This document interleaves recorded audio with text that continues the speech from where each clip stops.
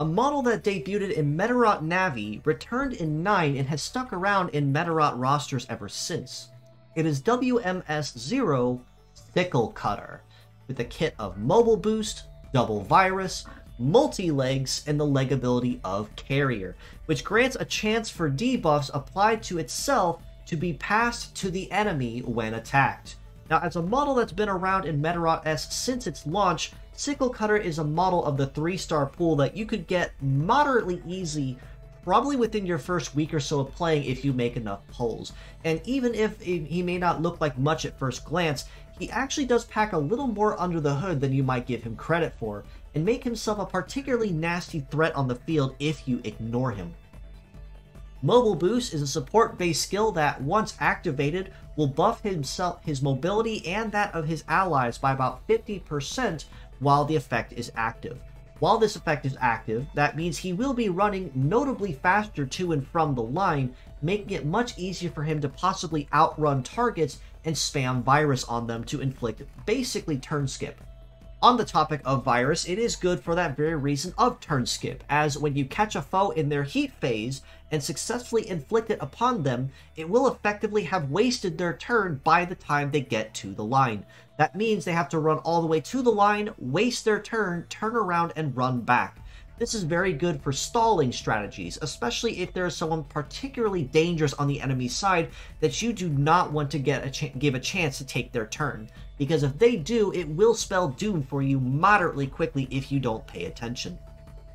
Multi-legs means that Sickle Cutter will have moderately good coverage across most terrains, arguably one of the next best under biped in many personal cases, and in my opinion when it comes to terrain compatibility spread. But Sickle Cutter is kind of redundant in the sense that both his arms do the same thing, which make him a little tricky to use as a pure set. Even though you can use virus on either arm and not really see much of a change in how he behaves, such as say if one arm breaks you can still use the other one, using him as a pure set is kind of strange. Mostly because, again, he does have that going for him, and the fact that his leg ability of Carrier kind of requires him to be attacked and inflicted with things before he actually can pass along the negative ailment to someone else. Such as, say, if he ends up getting frozen, such as, say, from freeze or freeze shot, or, say, thunder or melt or something of the like, when being attacked, he has a chance to reverse it and put the ailment on the enemy that attacked him.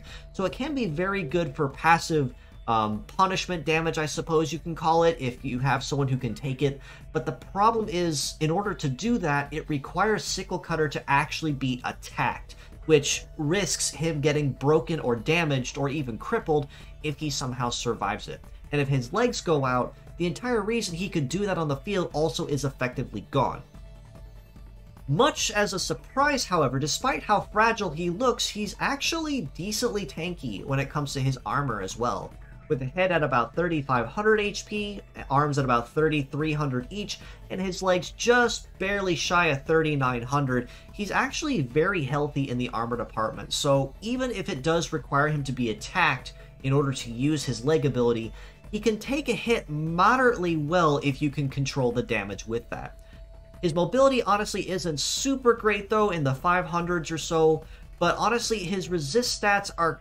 kind of out there and make it kind of tricky to use him in this sense. With a shoot resist of about 574, that's definitely not great, as that means that he will be taking a pretty significant chunk of punish damage from anyone taking pot shots from afar. However, because with a melee resist at 1631, he can definitely hold his own much better up close and personal and keep damage as low as possible with that much higher melee resist. An evade of 606 definitely isn't great either, as this means he will not be dodging or grazing a lot, and he is going to be relying on his damage reduction to keep damage as low as possible. That being said, as a pure set score, I do have to rate Sickle Cutter a pretty solid 5 out of 10, and kind of a middle-of-the-road kind of bot in this case. He's definitely not terrible to use, and he has some pretty solid parts to make use of, but given the fact that both of his arms are considered heavy, it does make using him in any form or fashion kind of tricky, and given the fact that he is using two heavy parts, that does also make him susceptible to heavy punish, say from break or wide break or break hammer. As mixed parts, however, I do have to rate him higher at a 6 out of 10. Even if you are willing to acknowledge the fact that his arms are heavy and want to use them for something, Virus is a skill you generally can never ever go wrong with using, especially if you're using it on someone who is fast or agile and very good at outrunning targets so you can inflict them with turn skip. The only real thing you want to pay attention to when using Sickle Cutter, especially his arms in this case, is if anyone is using Stat Cleanse. Because once that goes live on the field, half the reason Sickle Cutter is on there, aside from maybe passing along ailments when he's attacked, is kind of made redundant and useless.